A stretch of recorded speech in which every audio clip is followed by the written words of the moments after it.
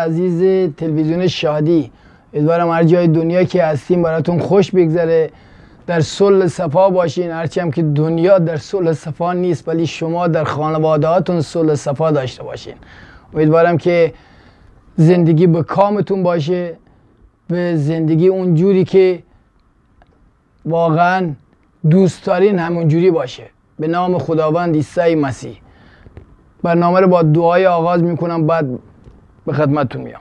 خداوند شکرگزار و سپاسگزارم برای این وقتی که به من دادی. ای خداوند شکرت میکنم که ای قدوس، ای قادر مطلق، که دست پر از محبت و فیضت روی ایران و ایرانی هست. ای خداوند ایمان داریم که ای خداوند کشور ما رو تو بر صلح و صفا و امنیت خداوند برقرار میکنی. به ایمان داریم که ای خداوند دست پر از فیض تو و روی پر از قدرت ای خداوند در ایران میخرامه. ای خداوند شکرت میکنیم ای خداوند، هر چیزی که از دهانم بیرون میاد نام تو رو جلال بده.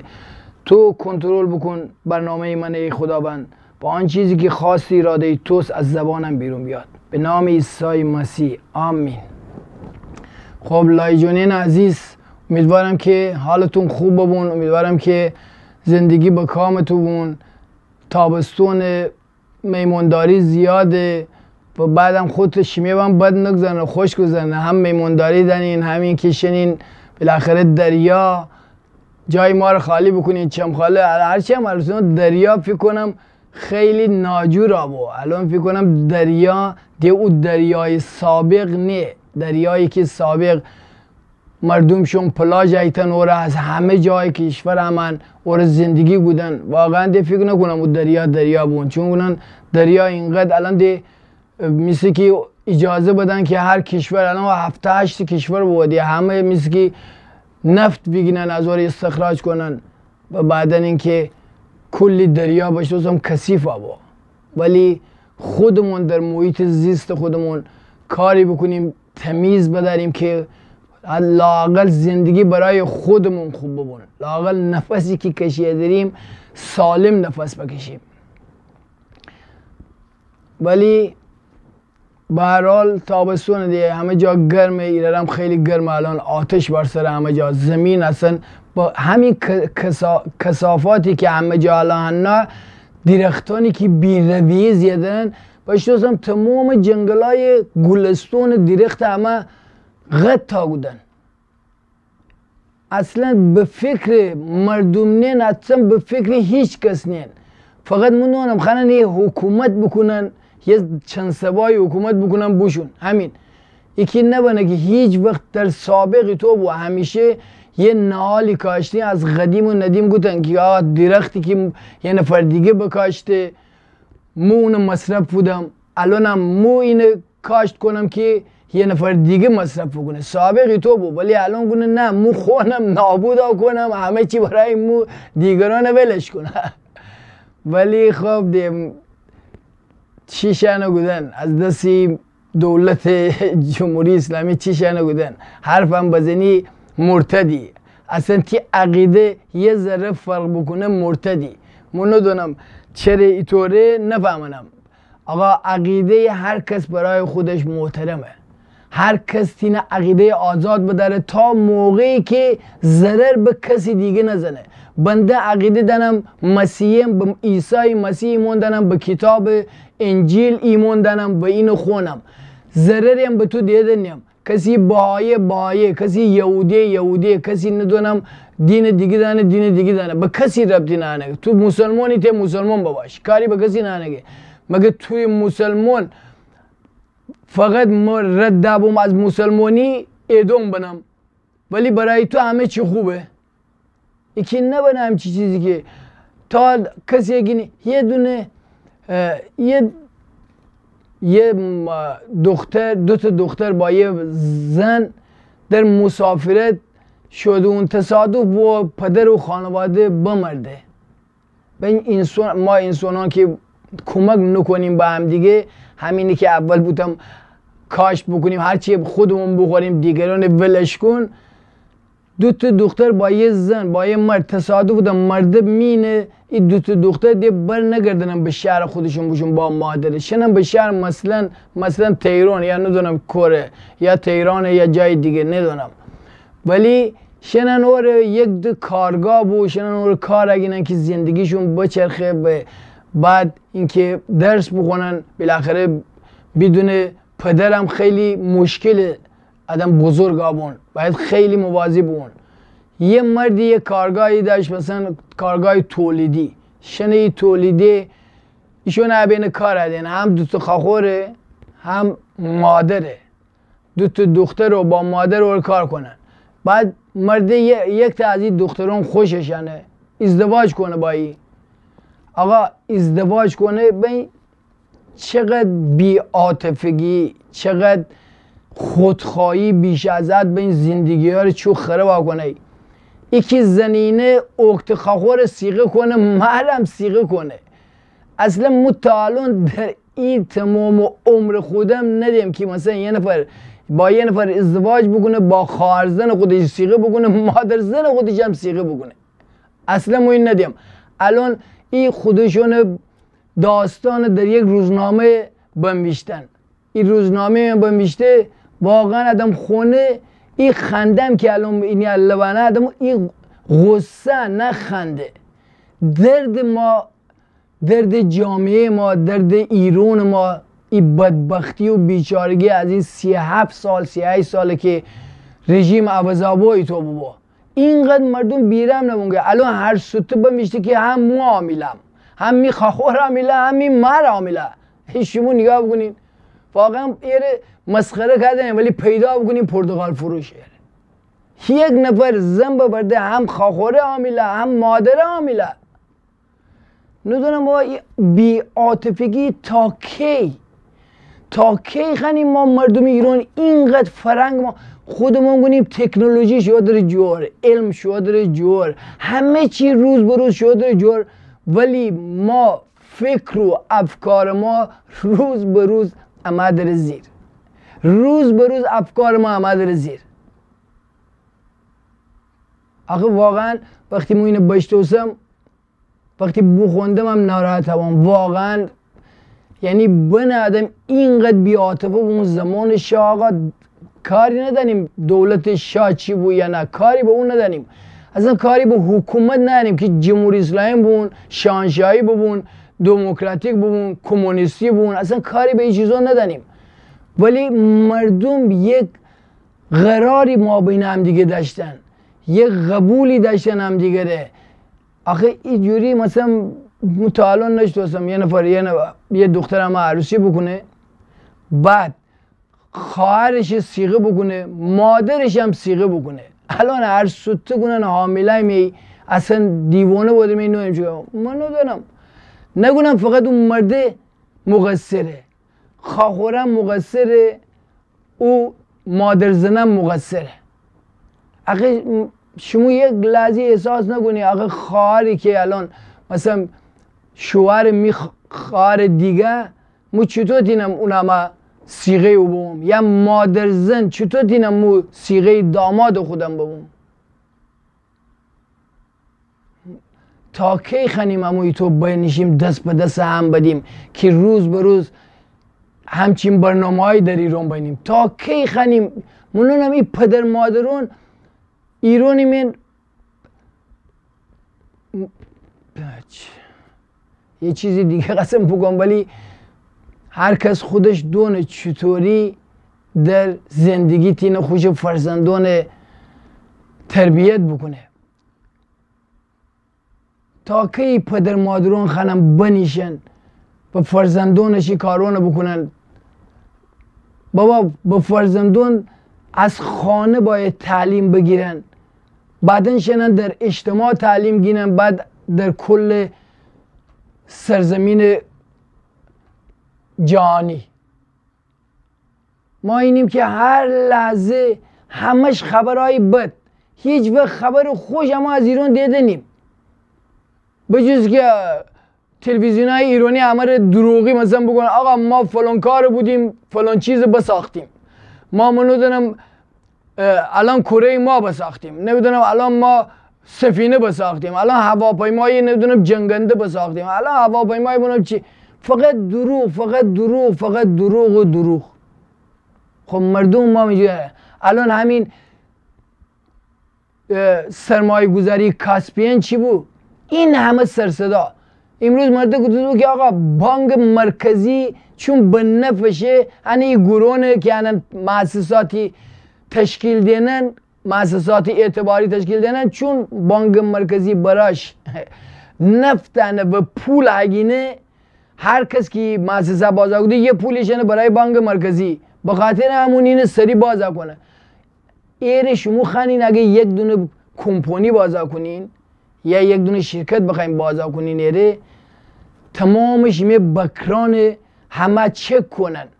اینجوری نیه که هر کس با خوشه با هر چیزی یک دو تا ورق خوشه بمیسه با یک شرکتی کلی از نظر مالیات اونه دانه، دولت اونه هوا دانه، نمیدونم هزارون برنامه دانه. همینجوری که نمونه هر که خوشه یه البته ملت ما مقصرن، چون ملت ما بنده الان اینم مثلا یه 5000 تومان الان بنیم، این 5000 تومان مایی مثلا 1000 تومان مسعود یعنی شنم نینم عواقبش در نظر نگیرم که یه عواقبی دانه.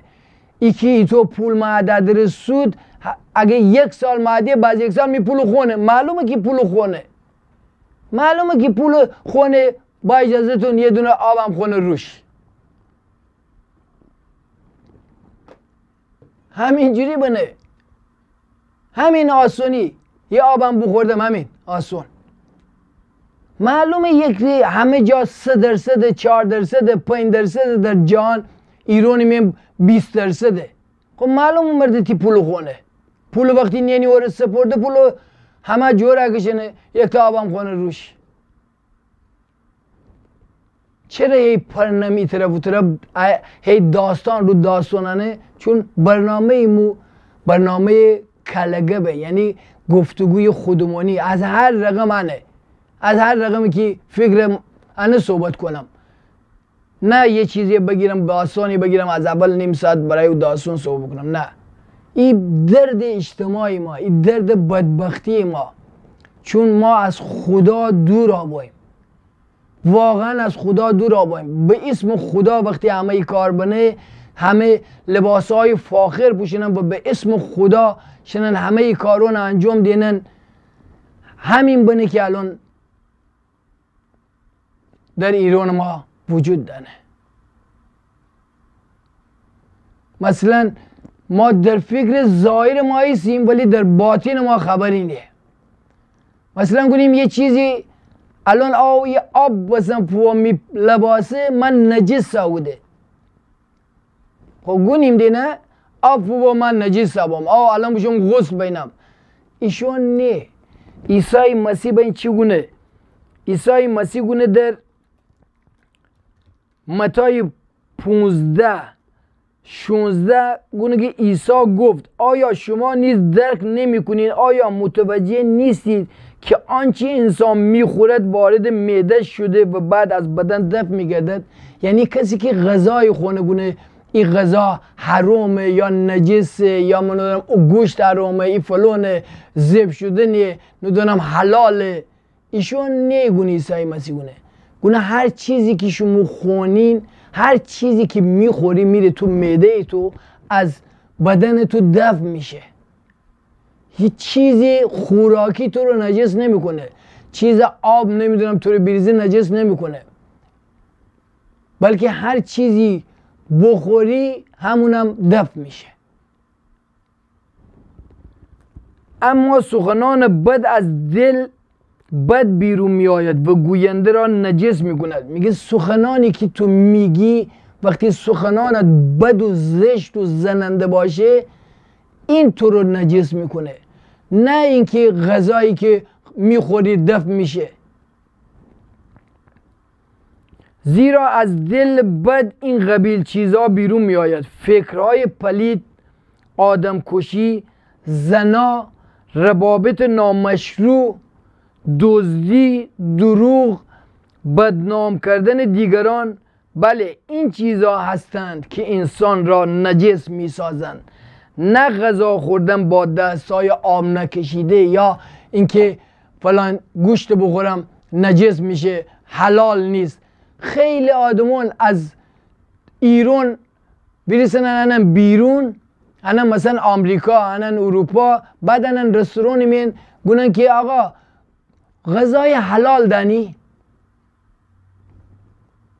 آقا اگه غذای حلال خانی، اگه تو غذای حلال میخوای بخوری، چرا میای تو امریکا؟ چرا میای تو اروپا؟ خود تو همون کشور خودت باش دیگه. حلال و حرام چیه؟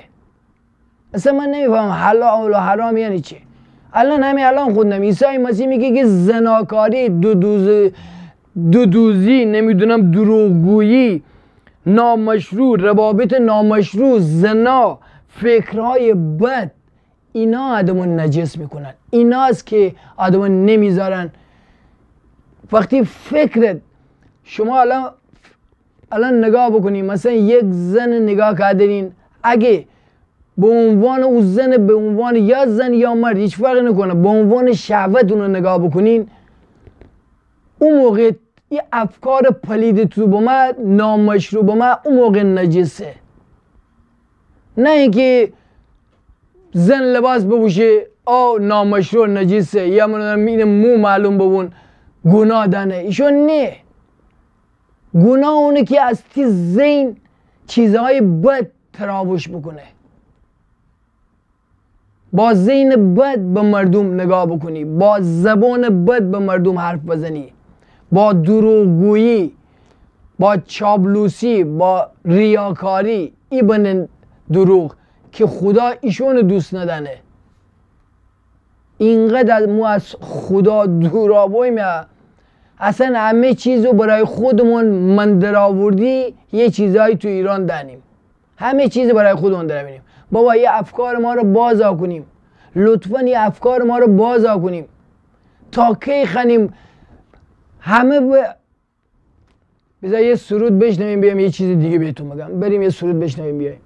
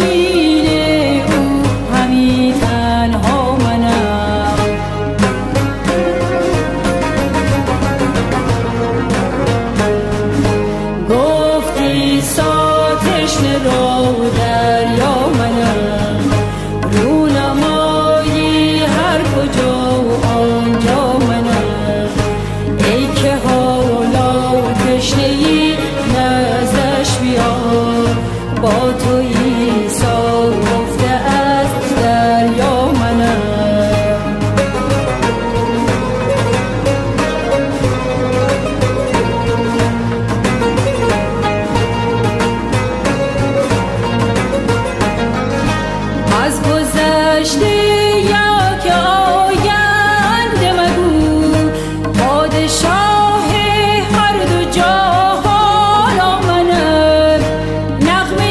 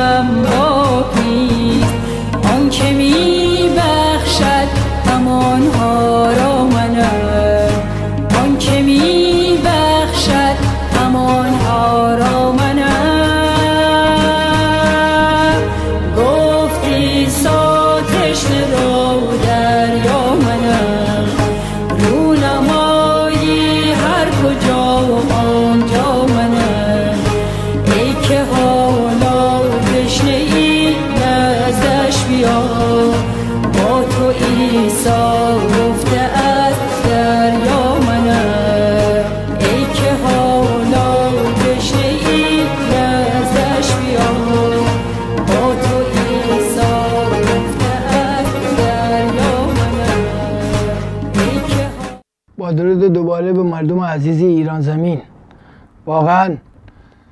واقعا دوست دارم ایران و ایرانی سربلند باشن. واقعا دوست دارم ایران و ایرانی سرفراز باشن. واقعا به امید این هستم که یک روزی عیسی مسیح تمام افکارهای ایرانی ها رو عوض بکنه و ایرانی ها با افکار خوب، سالم، زیبا از نگاه خدا به همه نگاه بکنین، از زبان خدا صحبت بکنین، از دل خدا باشین، با مردم رفتار بکنین.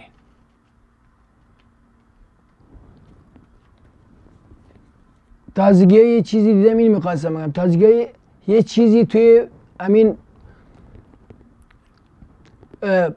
تلفن ها که تو فیسبوک ها میاد دیدم که حقیقتا ما هر روزی مثل که افکار ما داره میاد پایین. هر روزی مثل که این علم پیشرفت میکنه ولی ما رشد ما مثل لاک پشتی میمونه. نمیخوایم افکارها رو باز بکنیم. واقعا نخواهیم همین افکاران باز آورد.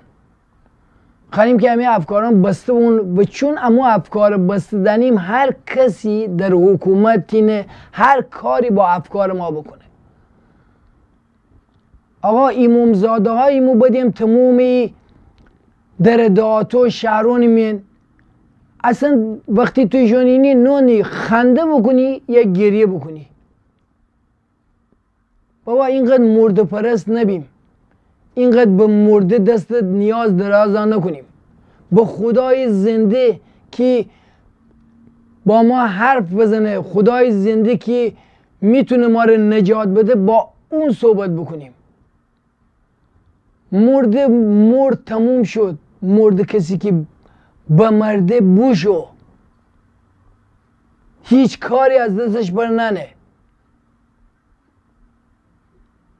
خدایی که زنده، خدایی که جسم ببوشه، خدای پدر که پسرشو عیسی مسیح فرستاد تا برای من و تو روی صلیب بره. رهبری که جان خودش برای من و تو داد. کدوم رهبری در این دنیاست که جان خودش برای ما بذاره؟ کدوم آدمی؟ همین الان شما مثال بزنم. یه نفر مثلا بشو به او دختر کمک بکنه، هم خواهرش حامله هم مادرش حامله. مثلا بشو به او دختر خوبی بکنه، اونو به زنی بیته مثلا،